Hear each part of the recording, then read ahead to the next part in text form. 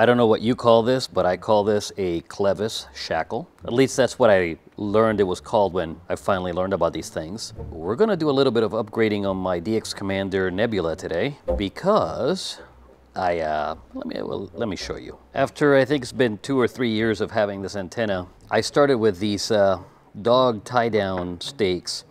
And you can see that this one is not quite the right shape and it's not in one piece anymore. Well, it's called mowing.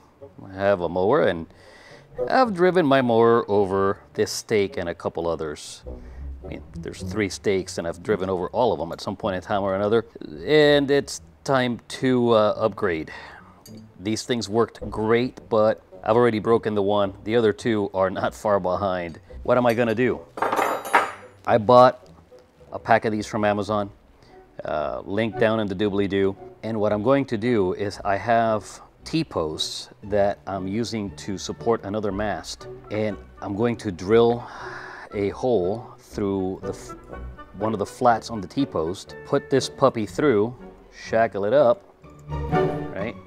And then I'll have a place to clip my tie down. This will do 2 things for me. 1, it'll make one heck of an anchor for the antenna. It'll give the mounting spot more flexion than it currently has, because right now these hooks are pretty much all the way down to the ground and there's not a whole lot of play in them. So when storms comes through and move the antenna back and forth, this thing is wiggling pretty hard. With the T-posts, I'm getting 8-foot T-posts and at least 4 foot of them is going to be into the dirt in case the moment from the antenna pulling on it causes any issues. It's anchored plenty deep.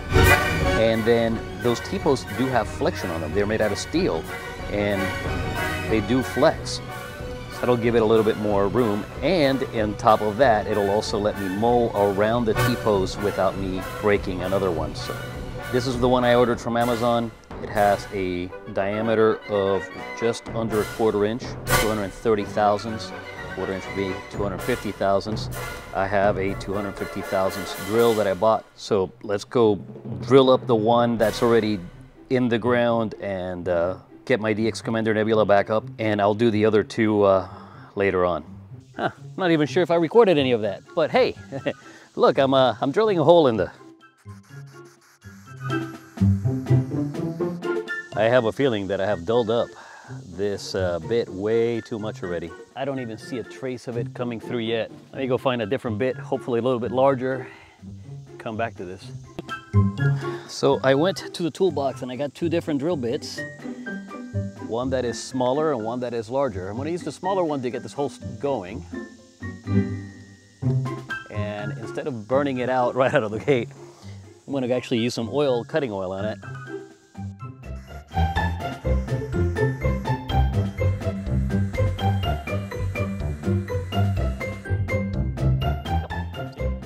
Drill bits are not gonna do the trick today. Time to go to the high-speed steel. Also, today I learned that T-posts are way harder than I thought they were.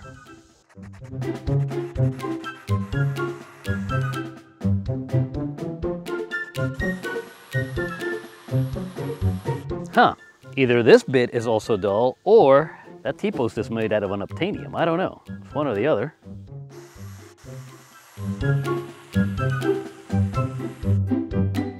Okay, back to the drawing board. I gotta figure something else out because this is definitely not going through.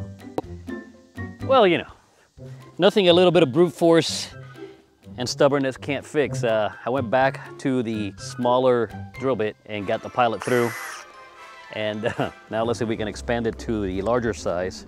Tell you what, I thought I was gonna do all these in place, but I think I'm gonna do these in the drill press.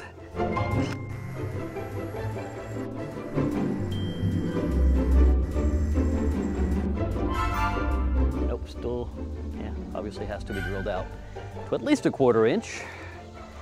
And that's what we're gonna do.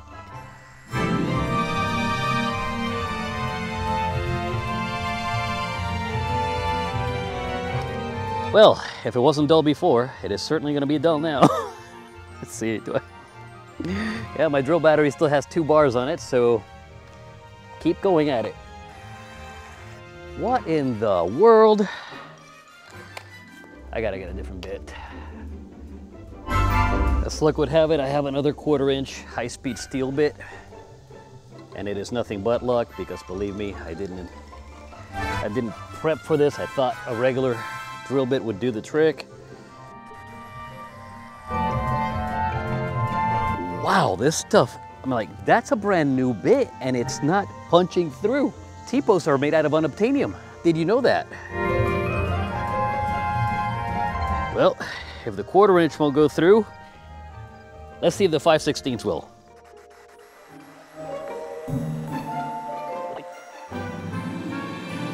Seriously wondering what kind of damn steel this is made out of.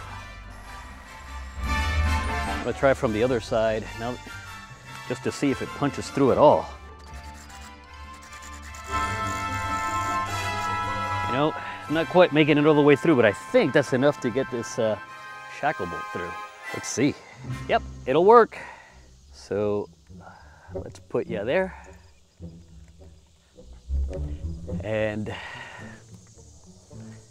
now I have a place to tie off my DX Commander Nebula. I only have one of the 3 broken, but the other 2 are definitely on their way. But for now, I can at least get my Nebula up and running today and hopefully play some radio this afternoon.